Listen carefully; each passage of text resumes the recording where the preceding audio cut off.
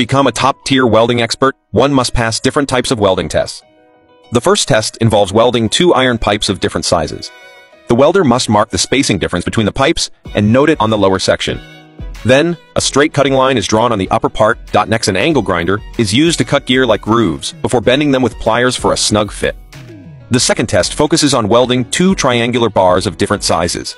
The spacing difference is measured, and a mark is made at 1.2 inches to form a triangle. An angle grinder follows the cutting line, thinning the bars at the 1.2-inch mark for easier welding. The third challenge is welding a pipe head to its body. Direct welding isn't strong enough, so markings are made at 1/3 of the pipe's width. A string is used to draw a curved cutting line before the angle grinder shapes both sides for a secure bond. The final test involves welding two square tubes of different sizes.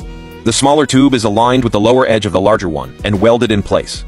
Two cutting lines are marked on the larger tube, and excess triangular sections are removed for a perfect fit. Ready to put these techniques into practice?